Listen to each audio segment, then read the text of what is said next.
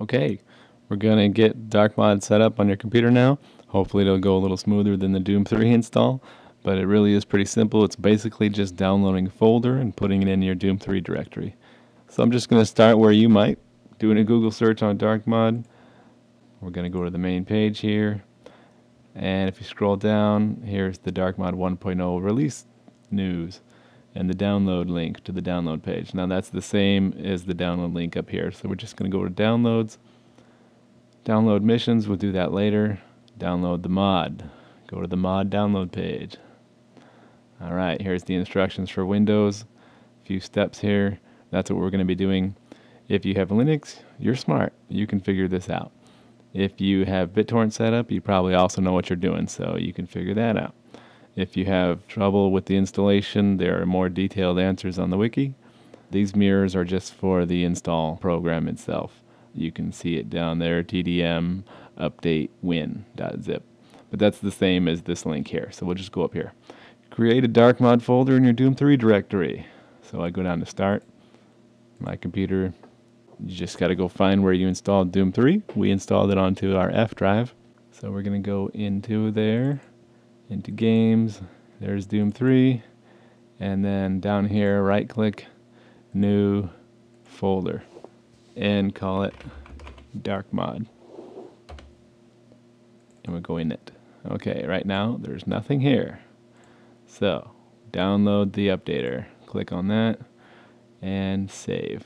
You could open it. I prefer to save all my downloads first. I have it set up to automatically download to the desktop. You will probably have to select a save location. I recommend the desktop. If you save it somewhere else, like My Documents or some other place, you'll just have to go find the file. Okay, this is a zip file. It's not the actual updater program. So I'm just going to double click that to open up the zip. There it is. So here's the TDM update exe. The exe is a clue to you that that's actually a program file that's going to run. So here's the dark mod folder that's empty. I'm just going to take this exe and drag it over and drop it in there. There it is. Okay, so I'll close the zip file. And before I throw this away, I'll just show you another method. Since I know there's only one file inside of it and not like 100, sometimes what I'll do is I'll right click and go over and let go. And then in the menu here, I'll select the WinRAR extract here. And that'll just put whatever's in the zip onto my desktop. There it is. Then I could take it and stick it in the folder. We already have it though. So that's just another method I use that works with WinRAR. But anyway, those are trash. And I keep my trash bin empty. So we have the updater program. Extract the updater from the zip and put it in your dark mod folder. We just did that. Then start it. It will connect to one of the mirrors and download the mod. So that's it. Just click on that. It opens this DOS window here, back from the good old days, and starts the updater. It quickly checks the folder here, and it didn't find all the dark mod files, so it says does not exist, getting it. And it's going to proceed to download all the mod files. Now the updater is going to check each file to make sure it's not corrupt or bad, and if it is, it'll re-download it from a different mirror or try again from the same one. In the end, it's just going to make sure that you have a good download of everything you need. Also, you can interrupt it or stop at any point, and when you start again, it'll see what you have so far and start from there. If you ended up with only half of a certain file, it'll start that file over and then go from there. So it's pretty fail-safe, and it'll take care of you and get you the mod one way or another. Now, there's some other options to get the dark mod. We just saw you can do a torrent to them.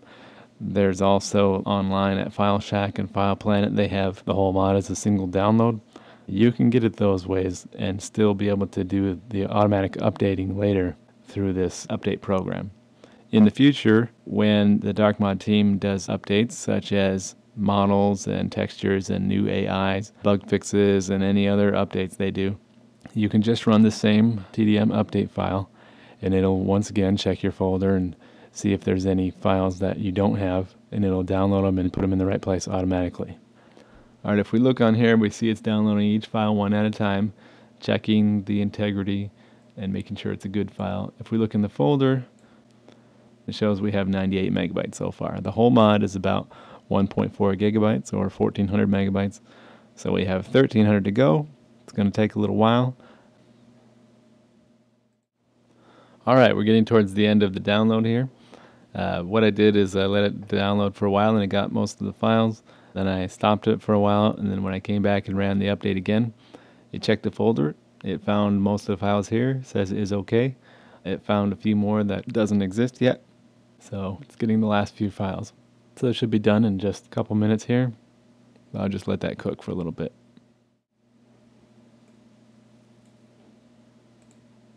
Looks like it's kind of getting hung up on this TDM update Linux zip. So I'm just going to close it. I'm going to go back up to the update and run it again. It should just find that I have all the files except for that one. It's okay, it's okay, it's okay. It's going through each one. There it is. Update Linux does not exist. We'll just let it try again. Alright, that's just taking way too long. So I'm going to close it again. I don't even care about that file. Okay, so I'll just refresh the folder. I like to organize my folders by type. That way the program files are up front. You know, everything's together where they should be. If we go back to the site, it says, after the installation, you'll find TDM Launcher within the dark mod folder. Let's actually just close the website. And here it is, TDM Launcher exe. I'm going to click that. See how it goes. Alright, it's loading up. The dark mod. So far, so good.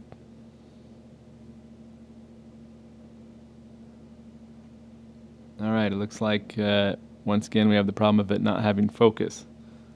Hold Alt, hit Tab, and tab over to the Doom 3, and there it is. Not sure why that happens. It might just be me because I'm using this recording software to make the tutorial. But we're in. You probably want to adjust your settings. I want to set it to 16:9, 1280 by 720. That's what's going to work good on my monitor. You can adjust various settings here. The ambient rendering and interaction shader and bloom are things that are going to affect how the mod works or how buggy it might be, especially bloom. That has caused a lot of people to have a lot of problems. We recommend having it off. And of course, there's going to be your options for the game and all your controls. We won't do that right now. When you set the graphic options, you can see it says changes to video settings will work the next time you load. So we actually have to quit. Okay, we're back at the desktop. We'll start it again. It should hopefully have the new resolution settings we just chose. Okay, screen looks nice and sharp. Looks like we got the right settings here. Select new mission. There's no missions installed. The only one available is the training mission. You can download other missions and they would be on the list. But for now, we'll just select the training mission, install it. I didn't even know that. I'm in the credits. I did make one little section, one little tiny little piece, which was used. What it's going to do is it has to rearrange the folders within the Doom 3 folder, within the Dark Mod folder. It has to restart in order for it to work. So don't click to start it again. It is already restarting itself. Now when we click on new mission, it's currently installed, so we can start it. There we go, intro movie. I'll skip that. Okay. Well, we'll just kind of move along here. Start. Of course, if you're really playing, you would watch the movie and read that stuff carefully. Dark mod missions can load a little bit slowly. Sometimes they can seem very slow. You'll just want to wait. We recommend just giving it a lot of time. If you have a really new fast computer system, you might be able to load missions in just a minute. And your hard drive speed and your memory is going to help a lot with that. Okay, here we are. We're in the main start room here. There's some different options on places to go. Looks like we have a door problem here. So that bright lit up door is a graphic problem. Whoa. Well, we run into a bug. Bright white light stuff everywhere. Alright, well, that's enough to show that it works. If you have graphical glitches like that, there's all kinds of different suggestions and solutions on the wiki and on the forums. But as we can see, the mod is basically working. The next thing we're going to be doing is setting up Dark Radiant, so you can actually get started editing. Escape to the menu here, go to the main menu, and quit. Then from the main menu, quit the whole mod. Okay, I just thought I'd add this in. I was looking up that graphic bug that we found. I'm going to try a couple options to fix it. So I'm going to run TDM launcher. Okay. Settings, video. The settings that are going to affect graphic errors: the ambient rendering, standard, and fast. Fast is actually a lower quality, so it would run faster, right? If you're getting really bad frame rates, you might want to set the ambient rendering on fast. The interaction shader, that's the more complicated one. I'm going to put that on standard instead of high quality. Okay, standard. That affects a subtle shading effect on the textures. The high quality looks a little nicer. It's a minor detail, but it can sometimes lead to a little bit of glitches. And apparently that white all over some of the places is caused from that. I'm going to have to quit and restart because you have to restart for all graphic issues. TDM launcher to restart.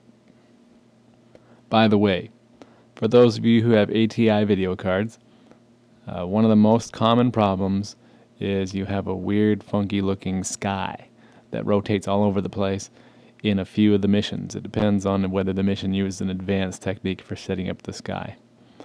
The most common solution is to first of all have bloom off. Bloom can lead to that problem. Also, go into your ATI Catalyst Control Center and turn off Catalyst AI. For most people, that solves the problem right there. Go to new mission, start the training mission. It's still installed. Start mission. We'll just go through this door again. And yeah, this door is not bright. If you get a pause like that when you're opening a door, it's usually just a case of the computer loading up the outside textures for just a second. Alright, all that white stuff is gone. Alright. So it's working good.